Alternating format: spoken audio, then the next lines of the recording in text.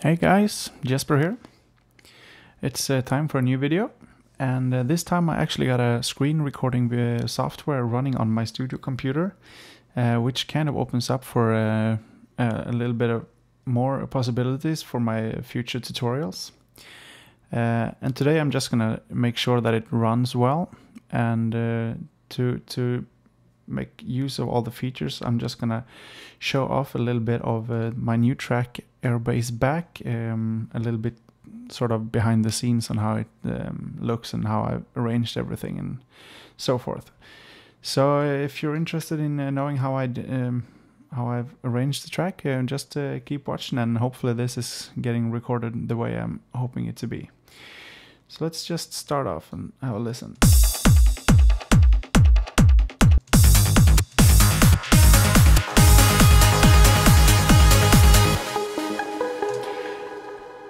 If you know the track, you definitely recognize it.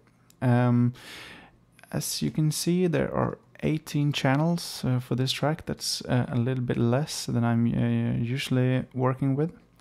But for this track, I mean, it's called back, and there's a reason for that. I tried to keep it as a little bit old school. I used like straight out of the box percussion loops, and I didn't tweak them or anything. Just wanted to be straightforward, all about the energy and sort of the old way of building tracks and stuff. So let's just check them by channel. The first channel is just a sidechaining channel, which runs throughout the track, but it's muted. But I just use it as to sidechain the bass, percussion, some of that. Then regular stuff, we have the kick, nothing too fancy there. A little auto filter that is not enabled. I believe I've filtered it. Frequency, no, I believe it's just an old thing running, unless, no, I believe that's just an old thing. I've probably tried something and it didn't work out, so it's just an inactive effect. I have some volume fading on the kick there, but nothing too fancy. We have the second bass line. Oh, sorry, the first bass line. And here's a lot more going on. We have a Sylenth running, and we have a trash filter, the isotope trash, which kind of makes most of the whole sound of the bass. If I turn it off, it will sound completely different.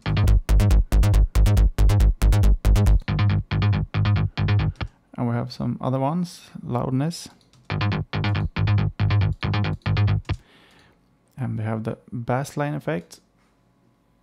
It's a recent favorite. What it does, you choose a frequency, and then you decide, because some of you might know that previously when vinyls were released, you'd prefer to have the bass centered, the bottom, the very, very low end, and it's just a way to make it a little bit more tidy and neat in the mixing.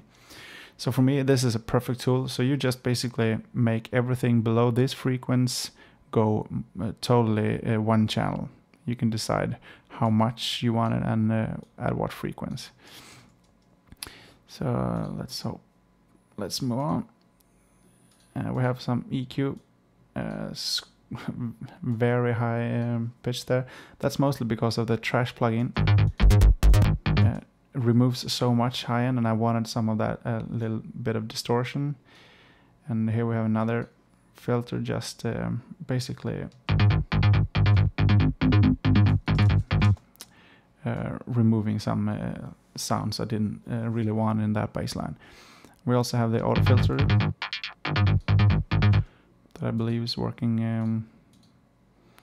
Not actually, this one isn't working either. It's been used. I'm terrible with removing stuff when I decide not to use them.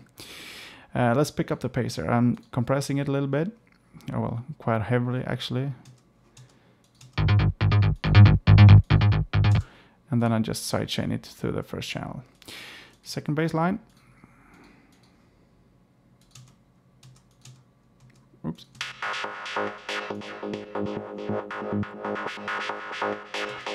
Here you can see some automation being drawn, and I believe it loops every 16th. These ones, and I've actually just recorded these live and quantized them to every beat. Oh, not almost. Maybe I just drew them and made them a little bit straighter there. Nothing strange going on here. Removing some low end of the bass line, some delay, compressor. I reduced the width of the track of the bass line because I think it went too wide.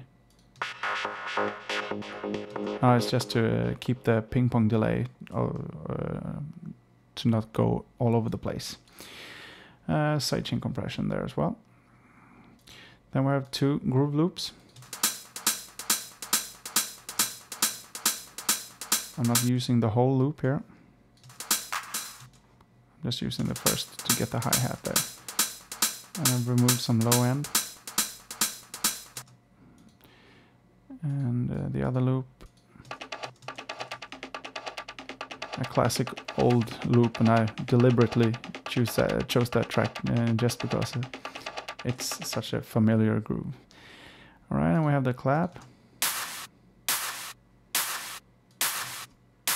Just a compressor, and I've also automated some of the volume to give it a little bit more punch. You can try to remove it, you can hear it. So there you have the difference there. Alright, let's move along. Main lead, it's coming out over here. Nothing weird, SLM, broken circuit, some heavy EQing, some delay, some reverb, nothing weird. Brake lead, it's actually a Gladiator arc tension. Sorry, I'm really giving away my tricks here. Or my lack of tricks, actually. Just an arpeggiator from Gladiator. Playing my melody. Some delay, some reverb. Nothing weird. Strings are going through the whole track. Low end removed. Delay, reverb. Some sidechain compression. I'm using the Silenth as well there. And we get to the sort of boring stuff, and have a crash, which is a little bit of reverb. Sweep effects, a little bit of reverb, and I removed the low end. Another sweep effect. Oh.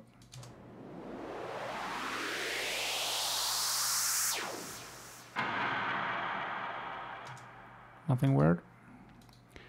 We have the intro sequence. Nothing weird here. Removed some frequencies I didn't like. Same with the delay here. It's very wide, so I turned it down a little bit. Some reverb. Piano effect. I used the Piano Tech. And just reversed some piano with some reverb. Nothing weird. Portamento lead. Same here.